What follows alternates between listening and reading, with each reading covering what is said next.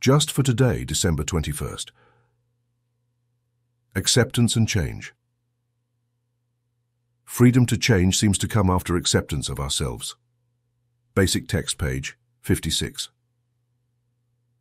Fear and denial are the opposites of acceptance. None of us are perfect, even in our own eyes. All of us have certain traits that, given the chance, we would like to change.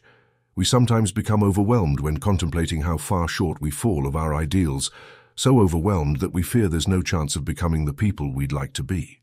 That's when our defense mechanism of denial kicks in, taking us to the opposite extreme. Nothing about ourselves needs changing, we tell ourselves. So why worry? Neither extreme gives us the freedom to change. Whether we are long-time NA members or new to recovery, the freedom to change is acquired by working the 12 steps.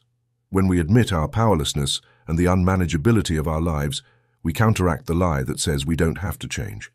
In coming to believe that a power greater than we are can help us, we lose our fear that we are damaged beyond repair. We come to believe we can change. We turn ourselves over to the care of the God of our understanding and tap the strength we need to make a thorough, honest examination of ourselves. We admit to God, to ourselves, and to another human being what we've found. We accept the good and the bad in ourselves. With this acceptance, we become free to change. Just for today, I want to change. By working the steps, I will counter fear and denial and find the acceptance needed to change.